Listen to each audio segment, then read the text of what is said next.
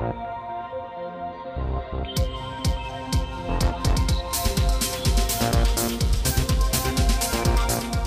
we're going to look at Unit 1 of our business negotiation class.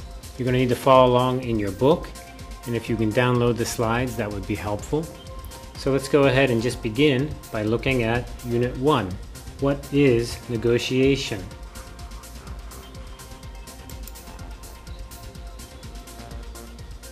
Let's just begin with a simple introduction of what negotiation is all about. Negotiation satisfies needs. Negotiation is a normal human condition or behavior. What do I mean by that? Satisfy needs and is a normal behavior. It means everybody does it. Maybe you like to negotiate. Most of us don't. That's a reality. Some of us are good at it naturally. Most of us aren't.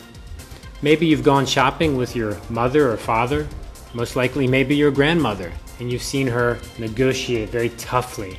Maybe you've seen somebody go shopping in your family and they go to the supermarket and they want to negotiate and you feel embarrassed. Or maybe they went to the fresh market or they went to a night market and they negotiated very long and tough, very hard negotiation over just a few dollars. And you thought, boy, that's a waste of time, that's embarrassing. Well, people who negotiate like that in business are winners.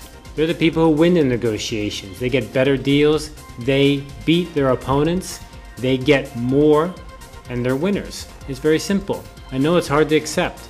We like to believe that everyone can just get along and everything will be okay, but in reality, business is a competition. Very often, usually, I would say almost always, the better you negotiate, the more you're going to get. And what does that mean? It means you have to adopt a behavior that maybe you're not comfortable with. I think it's also important to point out, probably if you're a student of mine, you're probably a young person, maybe 19, 20, 21 years old. And you may feel that negotiation is the old way to do things. The new way to do things is get along, just pay the price that's on the sticker. Well, that's probably just because you don't have a lot of experience in the real world. This is not a generational thing. People who negotiate do get better deals.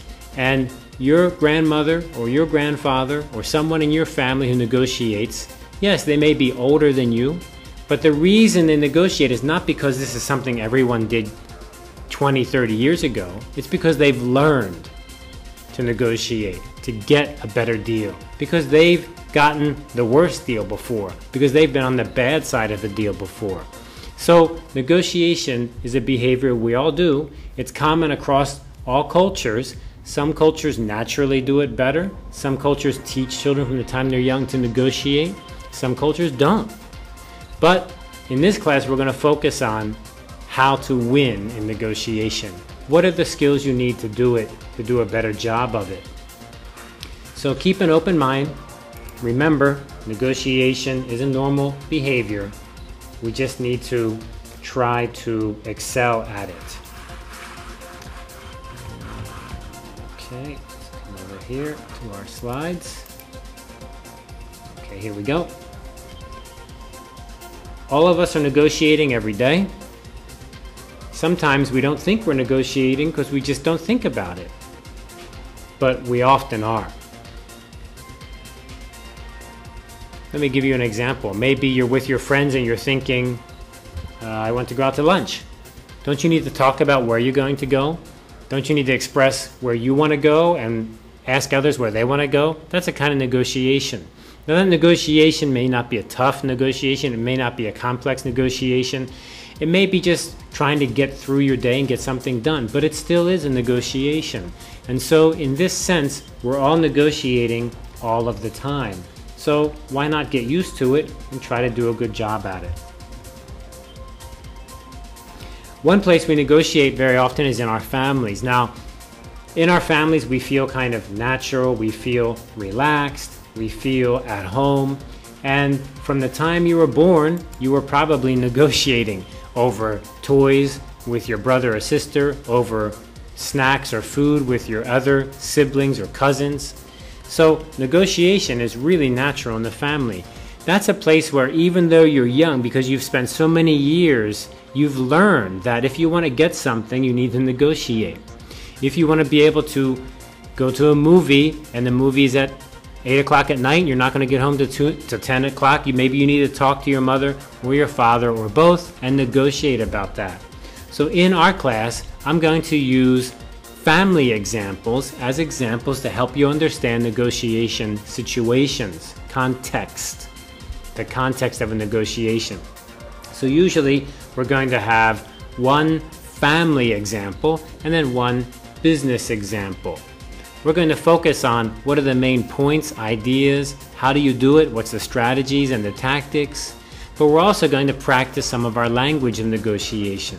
Now, why are we going to do that? Well, there's two reasons why.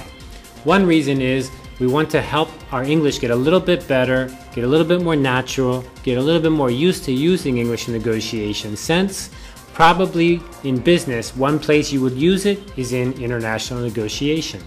If you have an international buyer, or you want to be a buyer, you're buying from a seller, you're going to have to negotiate about things like price, quality, delivery. All of these things are negotiated every day by business people. If you do this better, if you improve, you're going to move up in your company faster, because businesses, inside businesses, are always looking for people who are good negotiators, because you help your company win. You help your company get something. So it's important to be a good negotiator. Number two, we're going to try to just practice language a little bit, maybe to make our English a little bit better in general. So this class is presented in English. I hope that you can participate in English, and we're going to practice our dialogues in English. So it's a little bit of negotiation, business, a little bit of theory, a little bit of practice, and a little bit of language practice to help our language get better. Hopefully at the end of the semester we can put these together. In the future you can use these very practical skills. After all, negotiation is a practical skill. It's not useful to talk about negotiation if you can't do it. So I'm going to focus on doing it. Let's begin then with our first dialogue we have. So we're going to look at a family, right? Family situations. Why? Because they're very natural. We're used to them. Let's take a look at this dialogue. Maybe you can read along with me from your book. Fred says, we need a plan. We need to plan our summer vacation. So here we have Fred, who looks like a father, and they're going to get ready for their summer vacation.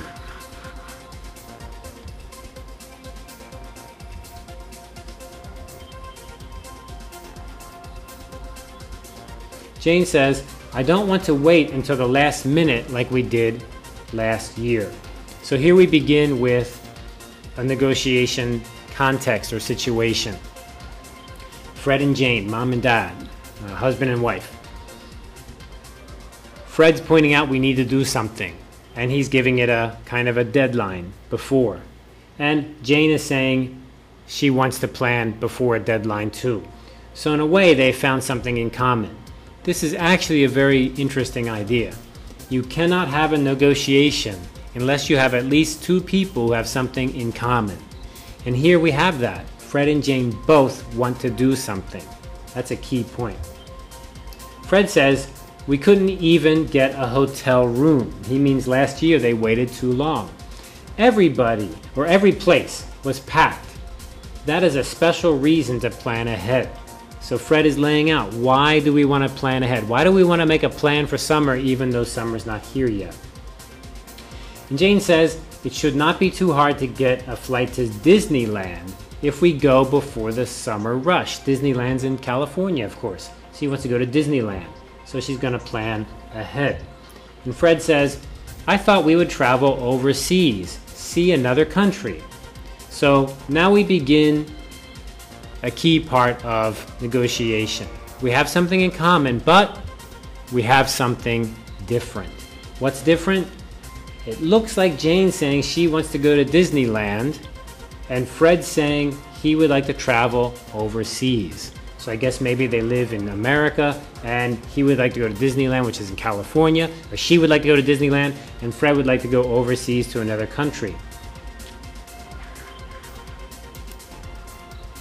Jane says, the kids really want to go to Disney. They've been counting on it for months. All their friends have been to Disney many times.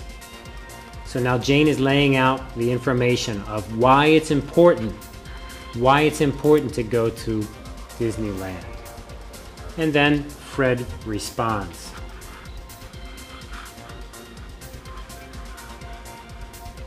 Fred says, I know, but traveling overseas will give them a chance to see another culture, really learn something about the world. So now we're developing two positions, Fred and Jane.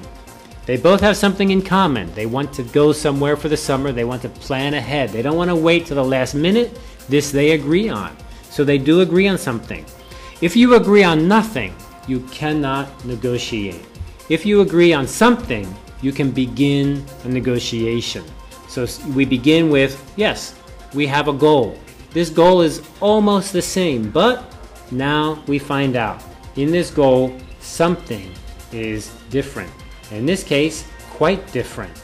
This is going to Disneyland or traveling overseas for vacation. Jane says, I think everyone would like to just rest during their vacation. Go to Disneyland, you can rest. Stay in the hotel, you can rest. Go on the rides, take it easy, have fun. Fred says, that sounds inflexible. You mean we can only rest on our vacation? We can't learn anything? Now Fred is kind of fighting back. You see, he's saying, well, I don't agree with you. What do you mean you can only rest? That might not be good. And Jane responds, that is not what I mean. Of course, we can do both. I am flexible. Why does Jane say she's flexible? And why does Fred accuse her of being inflexible? Because in a negotiation, we have something in common and we have something that's not in common. It's important for us to try to make the thing that's not in common come together. Somehow find something we can agree. That way, we can solve our disagreement. We can come to a conclusion. If I say you're inflexible, that means you are not willing to change. If you are not willing to change, then we cannot move together. So Fred is using this to kind of accuse or say that Jane is doing something wrong, inflexible. Jane says no, she is flexible. She can change her mind. She says so. We shall see if she really does.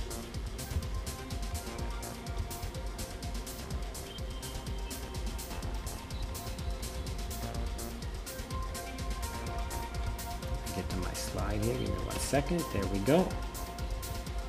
Fred says, well, you know, our neighbors, the Millers, they took separate vacations last year with everyone going where they wanted. That seemed to make everyone happy. But I really want us to have a vacation together.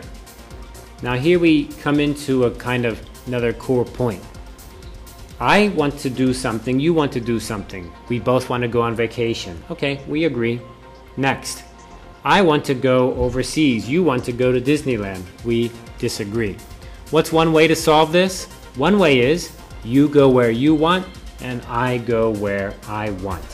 If you go where you want and I go where I want, I'm happy and you're happy. So this is a real negotiation strategy. It can lead to a conclusion of you do what you want, I do what I want, I'm happy, you're happy. However, we can see that Fred isn't really so happy with this idea. He would rather go on a vacation altogether. Jane says, I agree. Separate vacations wouldn't be the same as a family trip. The bottom line is, if we don't go together, then I don't want to go. So here we have Jane giving us a bottom line. In your negotiation, the bottom line means I will not change this. This is the least I must have in order to conclude this negotiation. If we want to have a negotiation, you must at least give me this. This is my bottom line. So bottom line is really a key idea.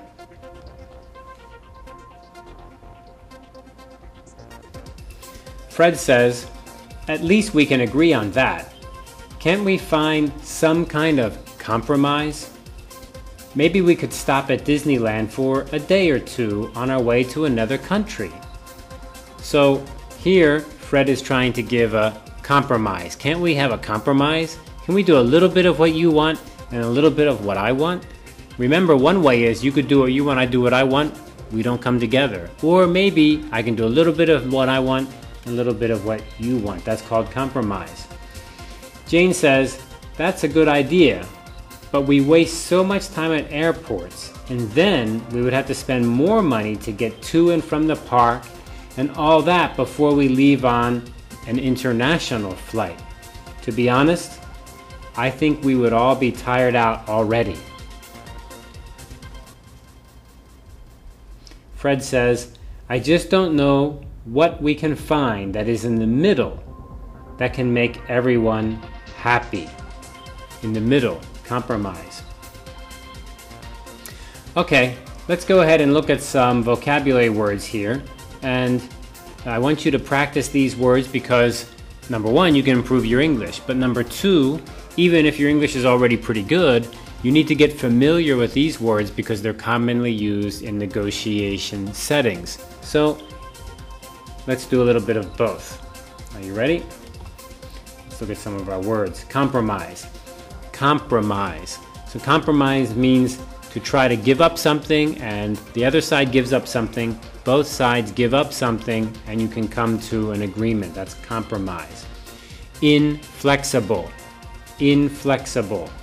Inflexible means you don't want to change. Usually that's a bad thing to be inflexible. It's a good thing to be flexible. So we often accuse the other side. You are inflexible. I am flexible, you are inflexible. We often hear this. And the way to respond is, no, I am flexible. I want to be flexible. I don't want to be inflexible. Flexible, meaning I can change. I can give up something. I can modify my ideas. Here's some phrases and idioms from the vocabulary.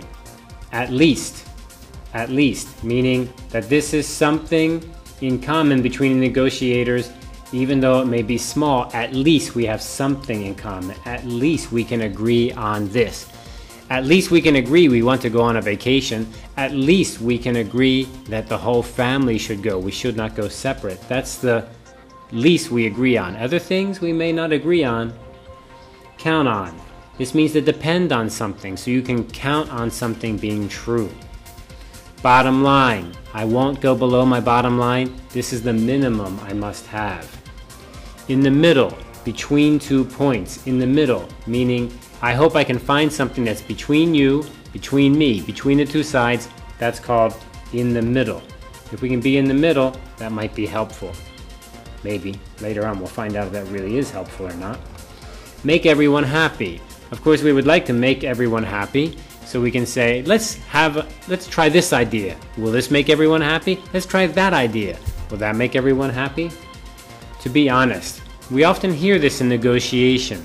To be honest. Someone says this before they say something, and they're trying to tell you, I want to tell you the truth.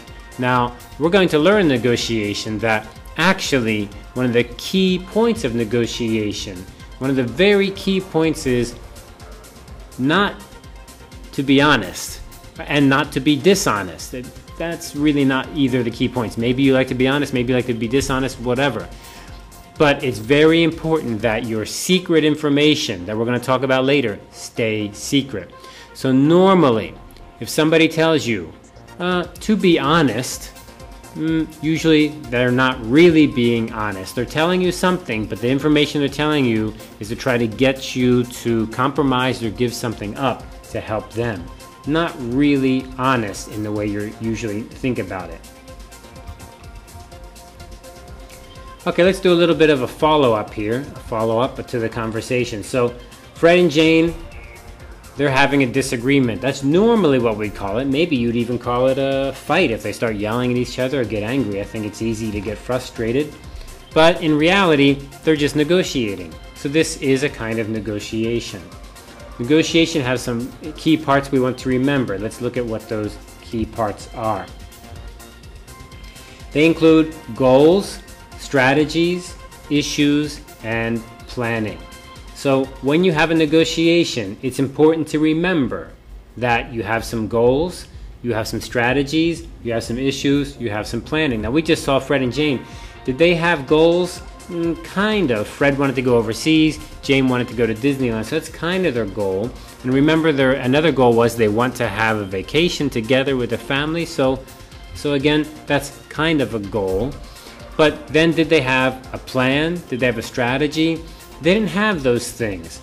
In fact, they were a little bit just making things up as they went along. Did they have an issue that was very clear? Not really, no. So what happens is they're just kind of talking. And that's not a good way to negotiate, because it means, how are you going to win? This is a key point in negotiation that we're going to learn about in a minute. How do you know if you win or lose? Well, you begin with having goals, strategies, issues, and planning. Okay, let's take a look at the parts of a negotiation that we just mentioned, but let's look a little bit deeper into how they fit together into a kind of a chain of negotiation. Okay, what we can look at here is the very first part of the negotiation, which are the goals.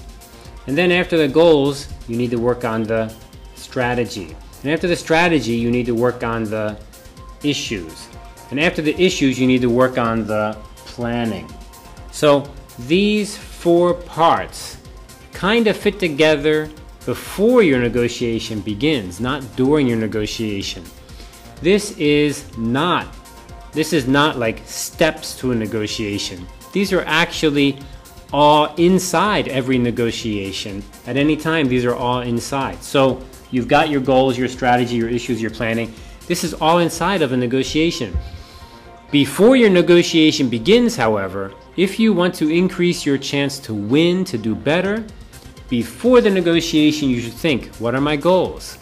What are my strategies? What are my issues that are important to me? And what is my plan to win this negotiation, or at least to get what I want, which is really the key point to every negotiation, to get what your goals are. So every negotiation has these parts. Every negotiation has goals, strategies, issues, and planning, but some people don't do them well. Some people try to ignore them. They don't make a plan, they just start talking. Maybe that's kind of their plan, to make people confused by just talking a lot. But you win your negotiation by doing these better. So in this unit, we're going to focus on how do we do these better. And in later units, we're going to focus on each one in detail to show you how to do that.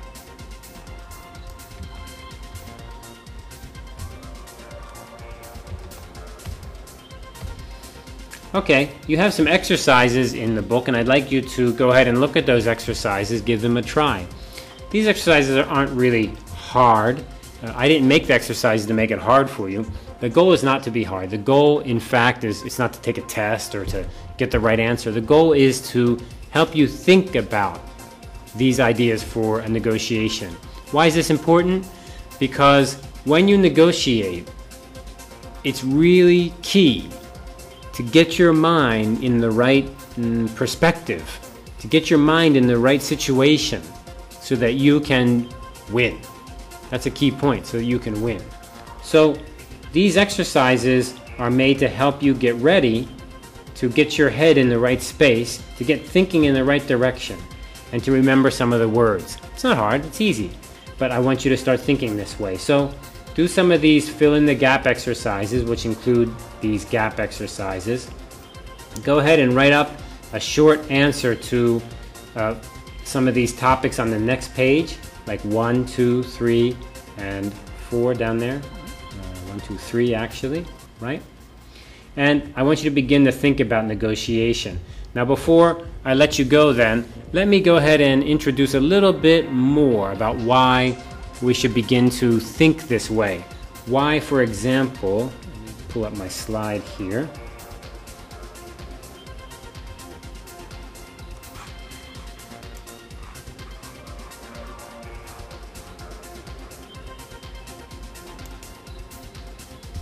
Okay.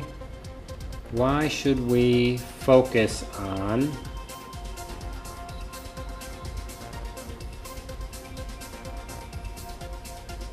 this part here. Why are the parts of a negotiation so important? Why do we need to pay attention to these parts?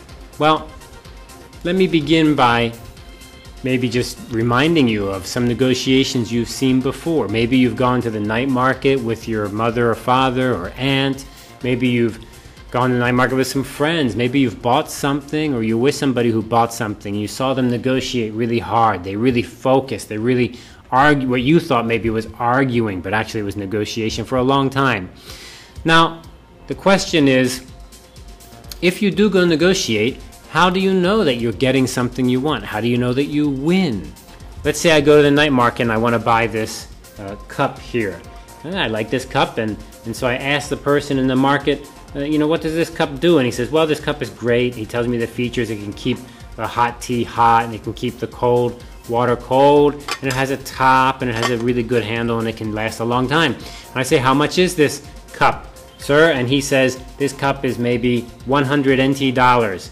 And so now I need to think, do I want to pay 100, or do I want to negotiate a different price? Of course, if I can negotiate a different price, what does that mean? If I negotiate a price of 80, then I save 20, and that person who's selling to me, does he lose 20?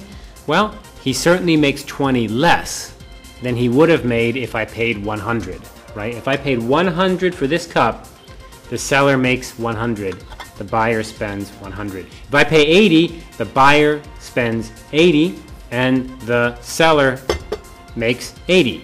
80 is 20 less, but does he lose 20? Right? You see, I don't know, because I'm not the seller. I don't know. We don't know the price. We don't know the cost. Right? So what happens when you negotiate in a night market like that? If you say something like, I'll give you 80.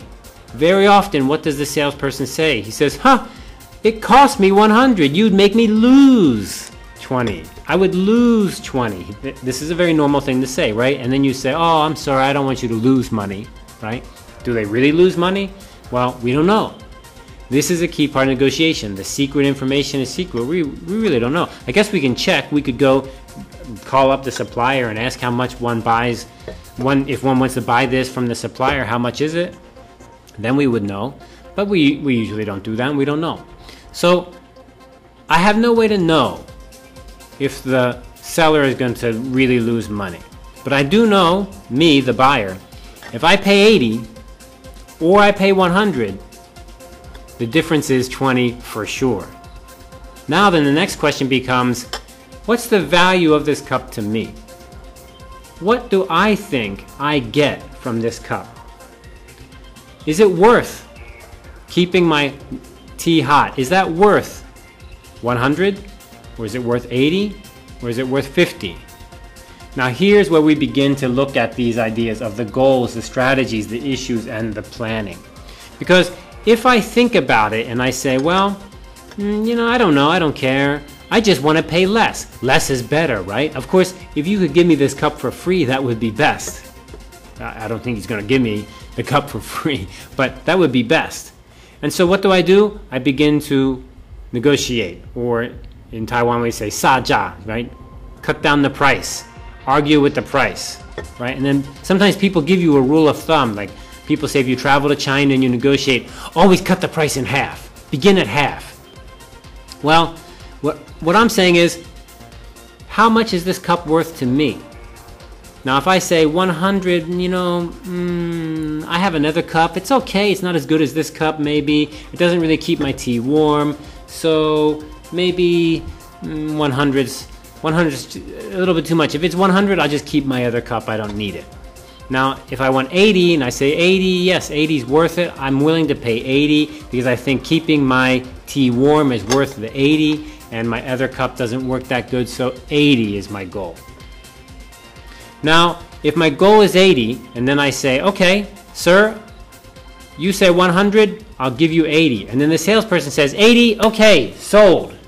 What's your first reaction? Your first reaction is, I should have said 60. I should have said 60. I said 80, but he gave it to me right away. Obviously, I paid too much. So here we run into the key point of negotiation. Of course, you can always feel better if you get a lower price.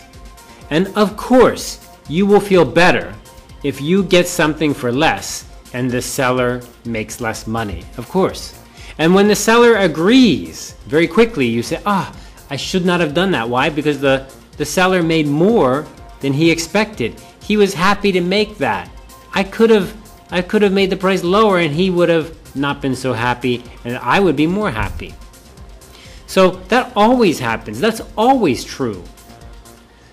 Thus the problem in negotiation is, how do you know if you win or lose? How do you know if you did a good job or a bad job? If you're just waiting for the seller to say, okay, I'll give it to you, and that's a bad job, then you'll feel bad. But what about the cup? Does the cup do what you want? Does the cup do what you need? Does this cup keep my tea hot, and is that worth $80 to me? If that's worth $80 and the salesperson sold it to me for $80, what I wanted was $80, then actually I should think, good, I got what I wanted. It's worth $80 to me for this cup.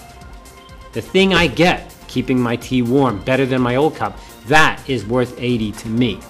If that's worth $80 to me, then I should feel I've won. I've been victorious. I've done a good job. My negotiation is successful. Okay, well, if I don't think 80, I just think, cut the price, cut the price, cut the price. How do I know I win? Well, I'll probably never know I win. Unless I get the cup for a 0, which is impossible, I'm always going to think, I should have negotiated more. If I get the price down to 80 and I keep pushing, no, 70, and I keep pushing, no, 60, and maybe he sells it to me for 60, I'm still going to say, I should have held out longer. I should have cut that price more. I should have gone for 40, right? So, in negotiation, the very beginning of a negotiation, we don't really know what we want. That's not good. And at the end of a negotiation, we don't know, did we win or did we lose? Did I do good or did I do bad? Do I need to improve or should I just keep doing it this way? On the other hand, at the beginning of a negotiation, if you set your goal clearly, what is the value to me? How much do I want to pay to get what I get from this? Then you negotiate and then you get it. If you get it, you can say, I did a good job or I did a bad job. If my value is 80 and I negotiate and the salesperson only goes down to 90, then I say, that's it.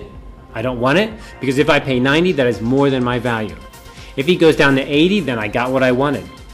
If the next person comes and they negotiate behind me and they get it for 70, I should still think, my goal was 80, I got it for 80. Now maybe in the future when I negotiate another time, I need to consider the value again carefully. Maybe I thought the value was more than it's worth to me.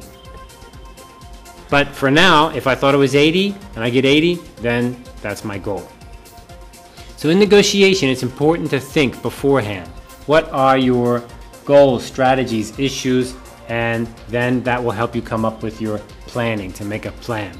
If you have all of these together, well thought out, because you always have these in a negotiation, but maybe you don't think about it, maybe you don't do it well, maybe you try to ignore it, maybe you're just always trying to go for 0, which is impossible. Lower is better. I guess so, but what about your time? What about your energy? And what about the thing you want to get? So maybe I argue and I just keep saying lower, 70, and the man says, no, I won't give it to you for 70, and then what happens? I have to go home and I have to use my old cup, and then I have to suffer another week or 2 weeks or 3 weeks using my old cup that doesn't keep my tea warm, and then I say, that really makes me angry. I went there, I spent the time, I came back, I got to use this old cup, and now I feel it was worth 80 instead of fighting for 70. I should have just paid 80. I think you have that experience too, don't you? I think we have both those experiences, everybody. You go somewhere, you bargain, the seller says, okay, I'll give it to you, and you say, I gave up too fast, I bargained too easily, I should have fought more. Or the other hand, where you bargain really hard and then you go home, you don't buy it, and then you keep regretting, I should have bought it, and I wasted time there, I got to go back again, and I feel that I should have just bought it for the other price. So, goals, strategy, issues, and planning. This is what I want you to begin to think about in this class. Don't just go to a strategy cold and begin. No. Think beforehand, right? Number one, you must have something in common. He has a cup, I want a cup. Number two, you have to have something that's different. I want to pay 80, he wants me to pay 100. Now you begin. Now I think. What are my goals? What are my strategies? What are my issues? What's my plan? Then I execute. When I'm done, I can go back and say, did I get my goals? If I got my goals, then that is a success. If I missed my goals, how much did I miss by? How much did I do that's not good? Did I miss it by 20%? Did I miss it by 50%? Did I miss it by 10%? 2%? And then I can judge it.